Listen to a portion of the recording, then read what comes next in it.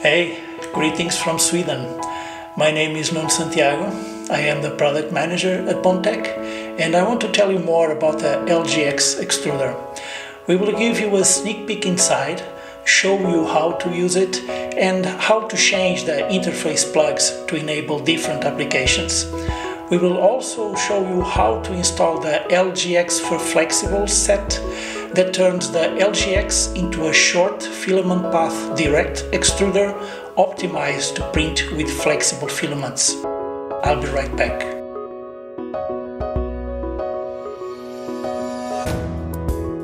Hi again, I'm back. Let's run it. We have here one LGX box and the LGX add-on box with the LGX For Flexibles Set. Let's start with the LGX extruder.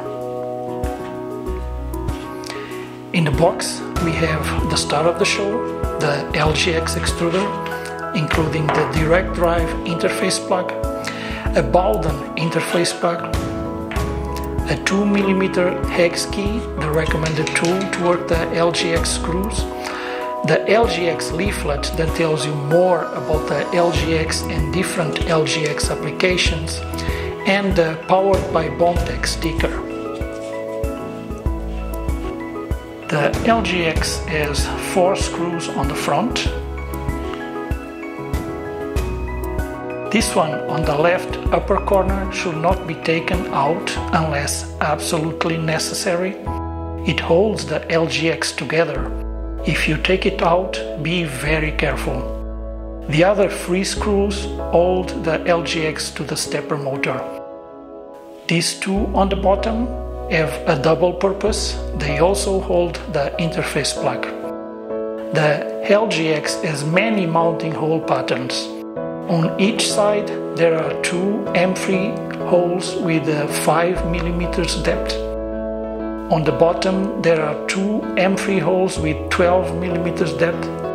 On the back there are the usual 4 holes on the stepper motor. On the front we have a similar mounting pattern with 4 points. In some applications, using the front holes is the best solution to mount the LGX on a carriage. Here at the top we have the pre-tension lever. The pre-tension lever has 6 presets. All to the left, the drive wheels do not engage the filament. This position is for stress-free load and unload of filament. To the right there are 5 more positions that can be used for several tunings and material types. In principle, the softer the material, the higher position you will need. For instance, we use position 1 for PLA, position 2 for semi-flexible filament, and position 3 for Ninja Flex.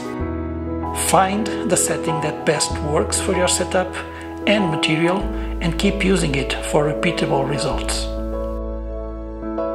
Let's take the direct drive interface plug out.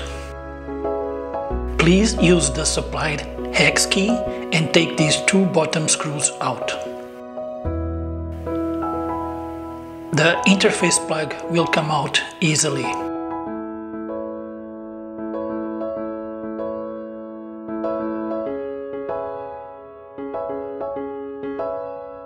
Let's replace it with the Bowden interface plug. We fit it in.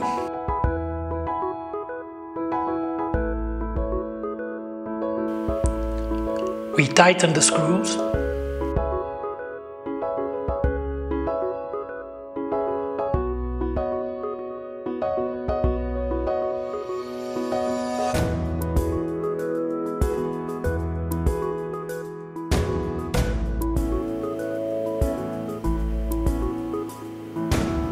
And here it is, a Bowden LGX LGX-B. Let's take it out again and look into the direct drive interface plug in more detail.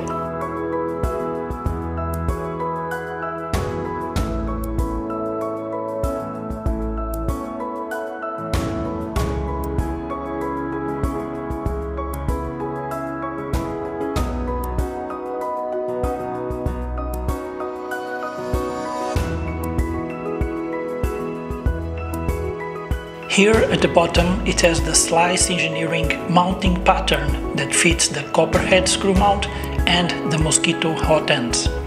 Mosquito, Mosquito Magnum and Mosquito Liquid. They all fit the same way.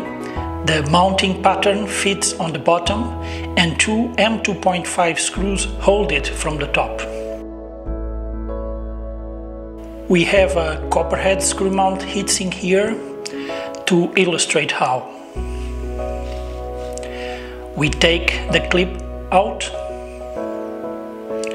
we take the collet out, and we fit them together.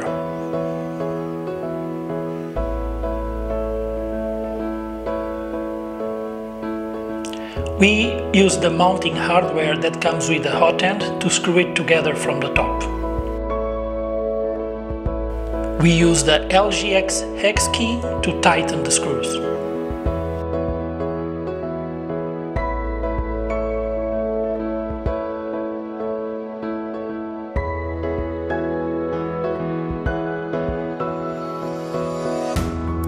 Now we can put it back on the LGX.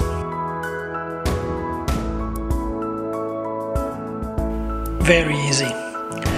We push the direct drive interface plug down the interface socket and screw it in with the bottom screws.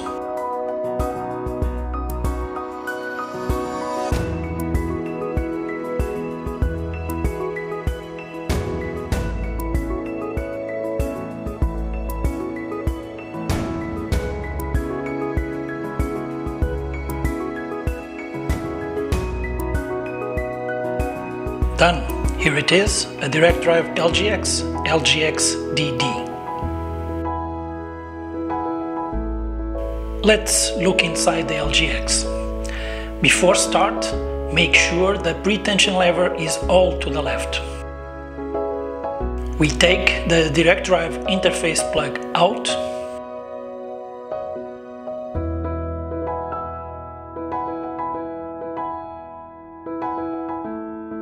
We unscrew the top right screw.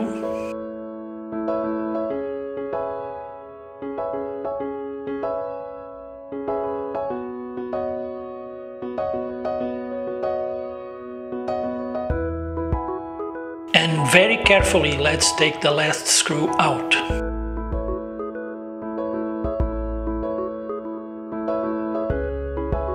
The LGX housing is made of 3 different layers. Let's just look beneath the front layer.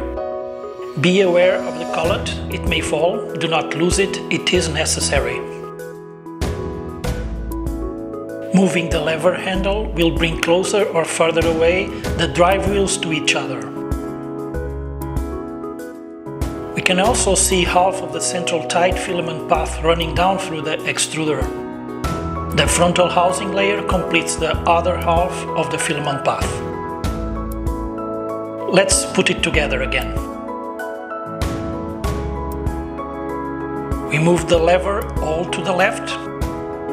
We place the frontal plate and collet. And we tighten these 2 top screws.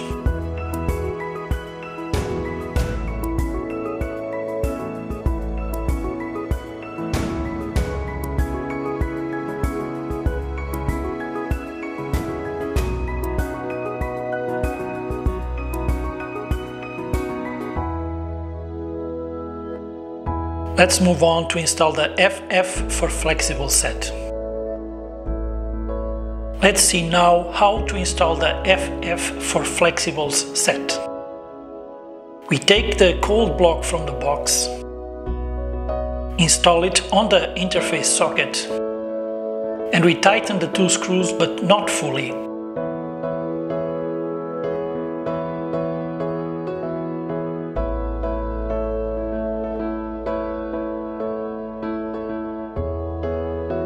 Now we take the nozzle out of the box, we take the Copperhead hot block as well, we get the nozzle into the hot block, don't screw it all the way in, we leave some room for the heat break for now. We take the heat break out and we screw it onto the hot block. We align the top of the thread to the top face of the hot block and the flats pointing to the front and to the back. We tighten the nozzle. The nozzle will be fully tightened later when installed on the printer and only after the max temperature has been reached. Now we open the mounting accessories bag and take the thermal paste out. We open the thermal paste bag by using a pair of scissors to cut the corner of the bag. We put a small amount of thermal paste on the heat break and use the bag to spread it evenly as much as possible.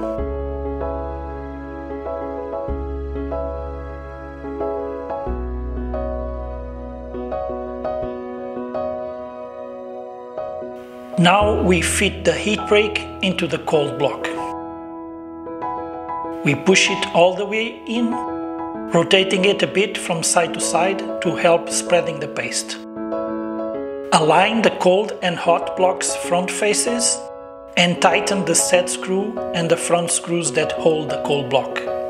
For last, we install the heatsink. We may choose to install it to the left or to the right hand side of the cold block and extruder. We will install it to the right hand side.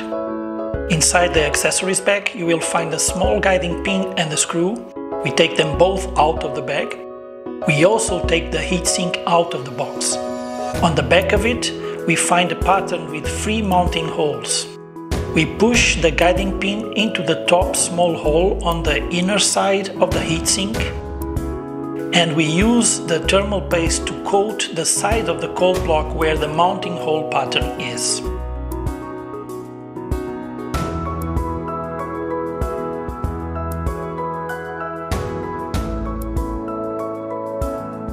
We place the screw in the holding hole and align the pin and screw with the holes on the cold block.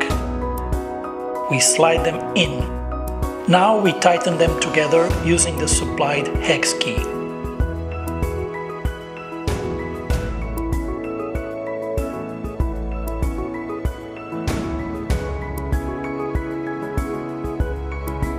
We wipe away the excess of thermal paste with a paper cloth or cotton buds.